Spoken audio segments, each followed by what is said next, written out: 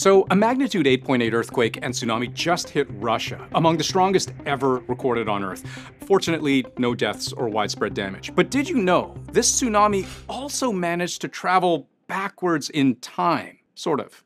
The epicenter was here, just off Russia's eastern coast, 11:24 a.m. Wednesday morning, local time.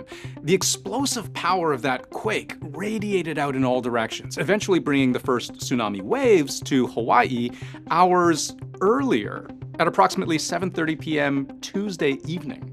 How does that work exactly? Well, I'm glad you asked. We all know that when you travel west-east or east-west, you're crossing time zones. Up an hour, down an hour. But that tsunami trip from Russia to Hawaii requires all that energy to cross the international date line, where the time cycles 24 hours back instead of 1 hour forward.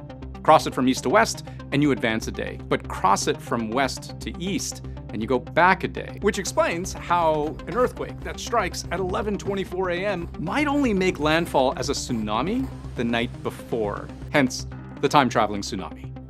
Sort of.